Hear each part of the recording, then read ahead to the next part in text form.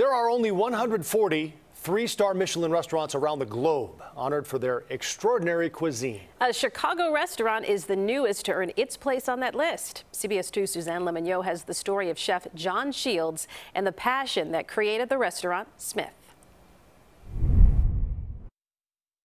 I direct your attention to the screen. Smyth restaurant owner Chef John Shields describes the moment of this big reveal in New York Tuesday night. We save room for one more. When he and his wife, Chef Karen Yuri Shields, learned their Chicago restaurant, Smyth, received a very distinguished honor.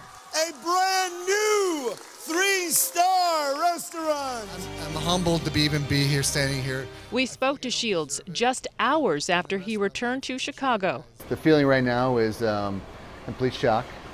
It hasn't really set in yet. Shields opened the restaurant in the West Loop with his wife in 2016. A year later, it received 2 Michelin stars. A little hardware there. Now they have the Michelin Guide's highest honor of 3 stars. I think the first thing you think when you get it should be elation and happiness. It was all those things, but it was also quickly like, I've got a lot of work to do now. Shields got his start in culinary school in St. Louis. He always dreamed of working under the renowned Chicago chef Charlie Trotter. He would go on to train under the late chef. His original cookbooks inspired me to do what I do now. Once I saw the pages, once I saw the food, it was like a lightning bolt. I knew it.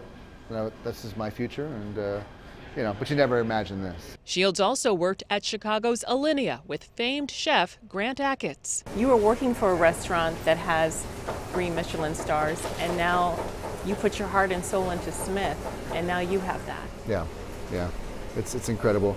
I wouldn't be without him, that's for sure. Shields says Smyth is known for its American cuisine, like the licorice egg yolk dessert. It's kind of a little jarring at first, but people go nuts over it. Then there's the Dungeness crab and the whole roasted duck glazed with duck toffee. But it's not really sweet, it's actually savory toffee. He says his passion for the creative process and reinventing his craft with his team constantly is what drives him each day.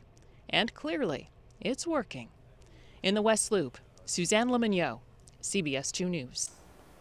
After working at Charlie Trotter and Alinea, Shields and his wife moved to Virginia and took over a restaurant in Smyth County. The restaurant did well, and that's why they named the Chicago restaurant Smyth.